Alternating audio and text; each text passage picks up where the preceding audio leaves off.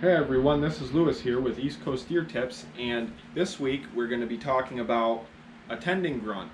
And basically, if you remember from last week with the doe bleats, this week we're going to be incorporating some buck grunts to go along with those doe bleats. And basically, what you're going to want to do is take your slide it down to the B setting for buck, and when you do these buck grunts, you're going to want to do them kind of short and sweet, kind of something like this. And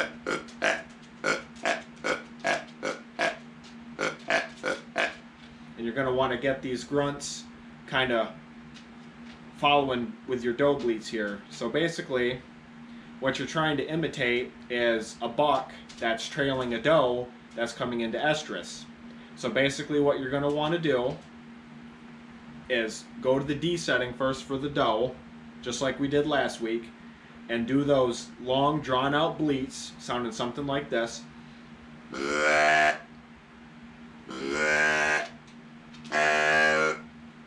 Slide it down to the B for the buck.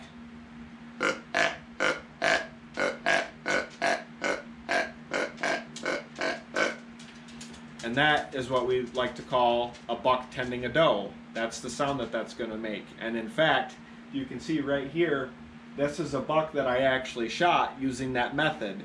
And I like to use that method in the morning a lot. I've had success with that call in the morning. And I mean, you can do it whenever you want. You can do it in the morning or afternoon, whatever works for you, whatever your preference is. And then, you know, just as simple, we'll go through it again. Start out with your drawn out doe bleats.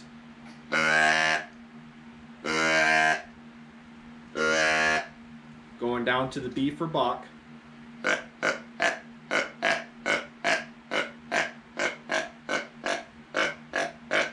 Trying to imitate that buck that's trailing that doe.